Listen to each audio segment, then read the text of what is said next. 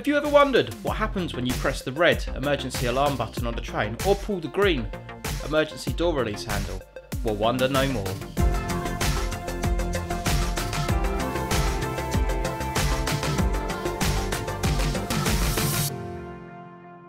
First and foremost, I'd like to welcome you to Train Driver Vlog number 7 right here on Dad Rail with me, Richard Evans. What really happens when you pull the emergency alarm on a train?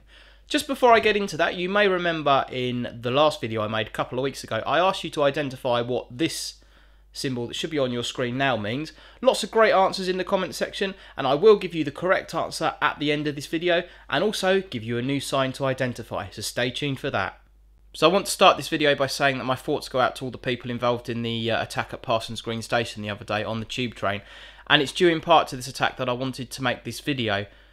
You always hear when you're on stations and trains to remain extra vigilant, to report anything that you may see or hear that's suspicious, but I think as railway enthusiasts we have an extra special duty of care towards the public. A lot of us spend lots of times on trains and on stations, and you can often spot when something isn't right. So I just want to reiterate that message. If you're on railway premises, you see something, you hear something that you don't think is right, then report it to staff, because it really could be life-saving.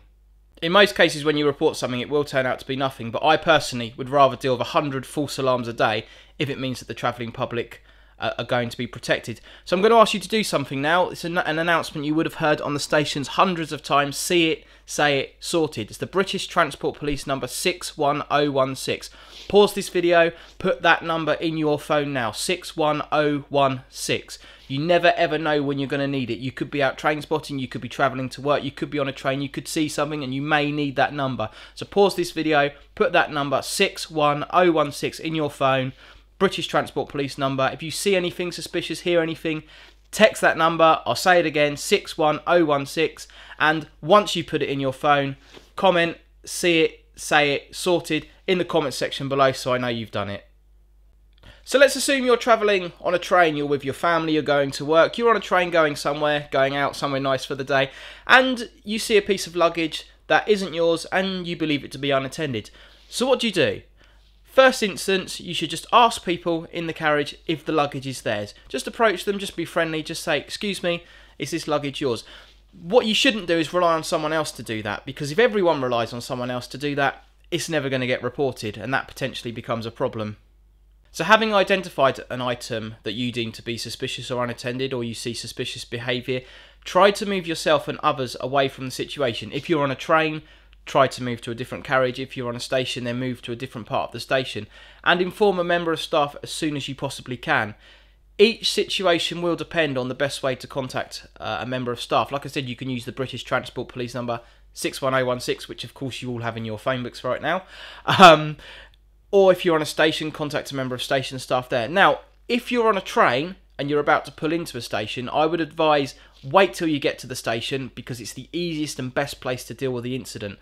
But you could be on an express train, you could be on a Virgin Pendolino on the West Coast Main Line, you could be half an hour, 45 minutes away from a station.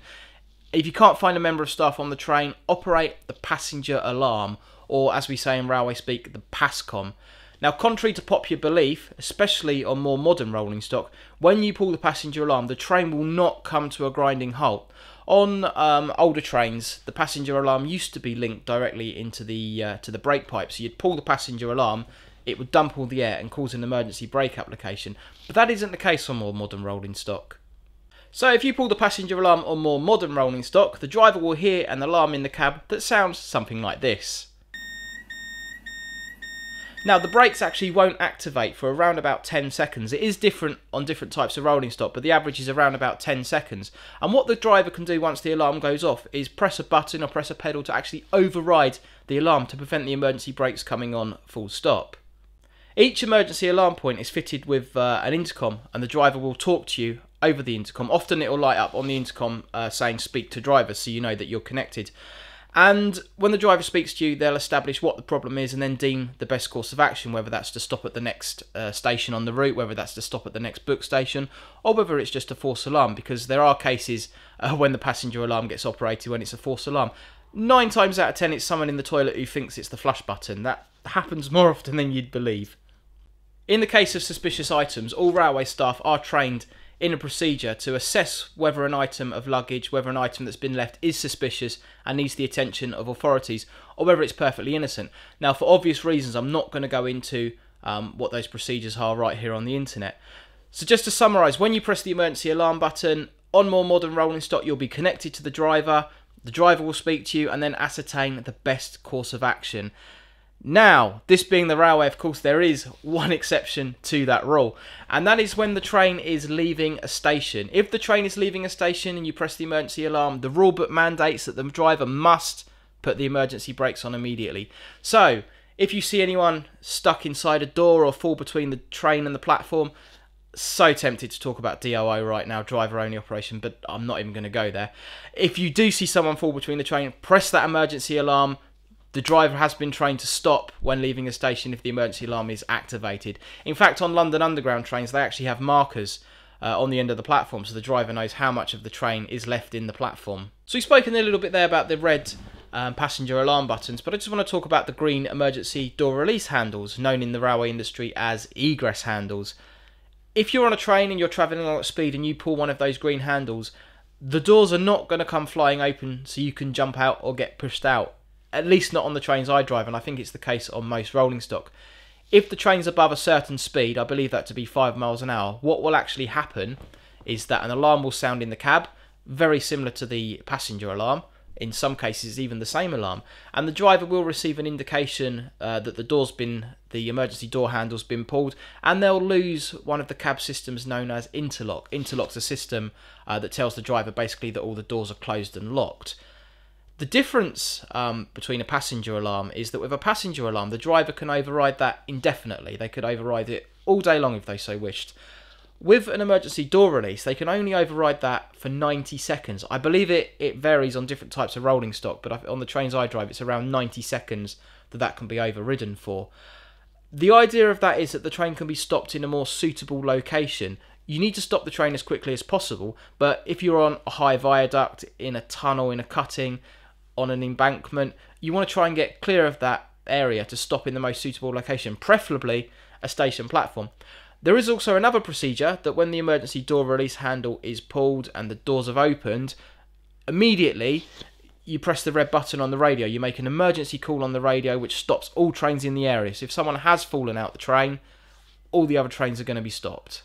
So the message I wanted to get across from this video is one that you've heard over and over again. And it's, if you do see something on a train, unattended item, on a station, something suspicious, tell a member of staff, and if need be, do operate the emergency alarm button. 61016, of course you've got that in your phones now. Tell the emergency services. Honestly, it could save someone's life. I can't reiterate this enough. Like I said at the beginning of the video, railway enthusiasts, we spend a lot of time on trains and on stations, and we're an extra pair of eyes for the staff. Incidentally, I was travelling on a new Thameslink 700 unit the other day. I'll say no more about Thameslink or 700 units, but I noticed on their trains they've actually fitted the emergency buttons behind like a break glass panel like you have on fire alarms. In part, I can see why they've done that, and I agree with that, because activating the emergency alarm does cause delays, and you do get so many malicious applications of the emergency alarms. They're trying to discourage people from using it. But at the same time, I think that probably discourages people from using it that genuinely should use it, that need to use it. But I'll leave that for discussion in the comment section. Would you feel comfortable operating the emergency alarm? In my last video, I asked you to identify what this sign right here means. And I had some great answers in the comment section below. Some good answers, some that were slightly wrong, some that were bang on. So the answer to that is, it means, and I'm just reading this off my iPad, it means that no signal post telephone is provided, but the presence of your train is indicated to the signalman. On some lines, few and far between now, particularly absolute block lines, there were no track circuits fitted to the line. The signalman only knew your train was in section because they'd been told by the previous signalman. And if you were stopped at a signal, you'd have to carry out a procedure known as train detained at signals. You'd have to inform the signalman that you were at that signal. Most signals were fitted with telephones. Sometimes you'd walk to the signal box, sometimes you'd sound your horn just to alert the signalman that your train was being held at that red signal. So this symbol means that although there's no signal post telephone provided there, the presence of your train is indicated to the signalman. Incidentally, these signs are cropping up quite a lot more now, especially in the London Bridge area where it's just been re-signalled. Because the radios on the trains are so good now and every train is fitted with a radio, it's being deemed unnecessary to fit every signal with a signal post telephone. So you're finding these signs a lot more in track circuit block areas, which mean exactly the same thing, that there's no signal post telephone, but the presence of your train is indicated to the signalman. I just want to add that a couple of people in the comment section had confused the symbol with this one. Yes, this is just a bad Photoshop edit of the last picture, I know. But this sign actually means more or less the complete opposite of the last one. This sign actually means that a signal post telephone is provided, but you should only use it in an emergency as there's insufficient clearance for you to use it safely. What that means is that your train stopped at a signal, they're telling you not to get out the cab because the clearance isn't sufficient for you to do so safely to use the telephone. But it is provided and you can use it in an emergency. So of course, we're going to set another sign for you to identify. This one right here. I'll give you a little clue to this. People who live in the southeast have probably seen this a lot more than people in other parts of the country. So, see if you can identify this one. Answers in the comment section below, and of course I'll give you the correct answer in the next vlog. So I'd just like to thank you all for watching. If you do have any questions about being a train driver or about getting into the profession, or there's any topics you'd like me to cover in future videos, then please do contact me on social media. Leave a comment in the comment section below. And as many of you will know who comment on my videos regularly, I always try and get back to you and always try and answer your questions. So yeah, any comments, questions, suggestions in the comment section below or on our social media channels that should be on the screen somewhere around there. Just like to thank you for watching, guys.